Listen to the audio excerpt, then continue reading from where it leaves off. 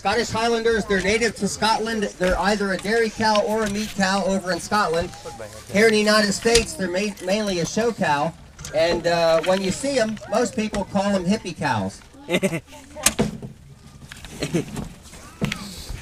The black and white shaggy looking animals that you see over here to the left laying down. Okay, it looks like if they would be standing up, their tail actually reminds you of a horse's tail, and it looks like they have, some of them have a perm. Okay, they are called yaks. And yaks come from the Himalaya mountains of Tibet, where Mount Everest is located. They normally live in altitudes between 12 and 20,000 feet. Hi there. So they have the ability to breathe air that's very thin in oxygen.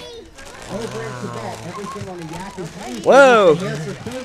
They almost got hit by a tail. They also produce milk, and they come from countries of Europe and also parts of Asia as well.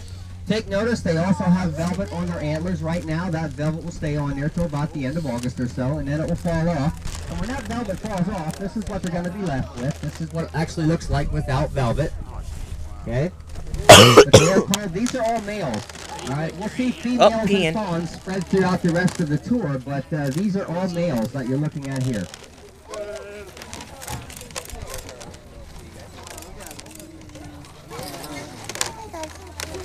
Yes. Is there a reason why the males are trying to females or something? Most of the time they stay separate until it comes to the rut about the middle of October, and then they're back together again. You will once you start seeing females.